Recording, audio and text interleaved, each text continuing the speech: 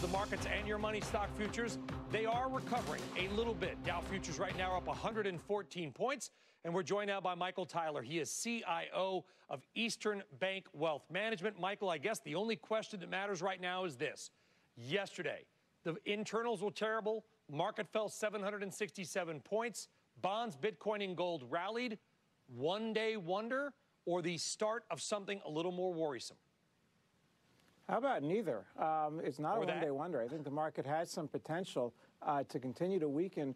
But in the grand scheme of things, this is just short-term moves. One of your earlier commentators, I think, was right on the money in suggesting that markets go up and down. We're only down 5 or 6% from the high, for goodness sake. And I don't see a disaster on hand.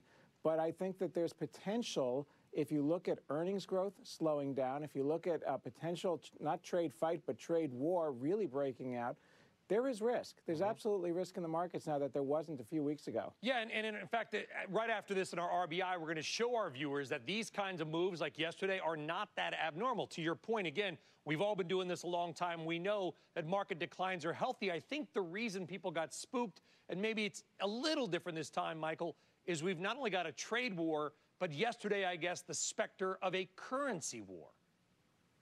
And that way lies madness. There's no easy exit from that once you get started. And that's why there's more risk now. And the articles I'm reading about how many people we sent to China for the last round of talks, how serious the negotiators really are. It sounds like the gloves are off. It sounds like they're beginning to lay in for the long term as opposed to just kind of normal day-to-day negotiating.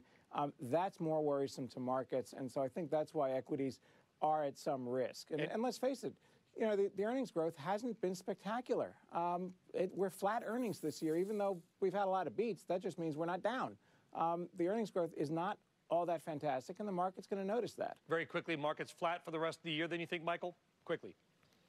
I think flat is pretty good. You know, we've got some tough earnings comparisons in the second half.